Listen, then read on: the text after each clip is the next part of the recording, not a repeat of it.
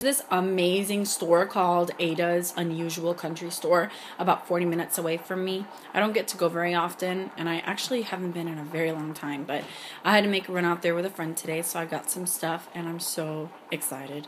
I got some aluminum-free baking powder, aluminum-free baking soda, and I got some arrowroot, which is, I learned today, a good replacement for cornstarch, so that's awesome.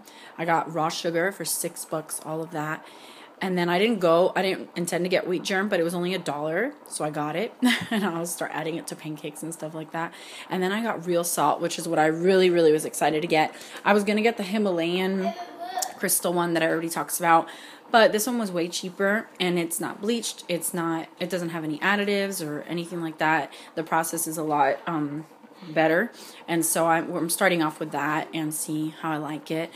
So I got all this stuff and a block of Havarti cheese, which we have already broken into for lunch today, and all of this cost $23, so it was pretty good. And it's gonna last me a very long time, especially the wheat germ and the sugar. And probably these, at least 2 months of that. I mean, the only time I ever really use baking powder is for pancakes, and I don't make them every day or anything. So that was my Ada's run, and I'm thinking I'm going to start incorporating that a little more frequently.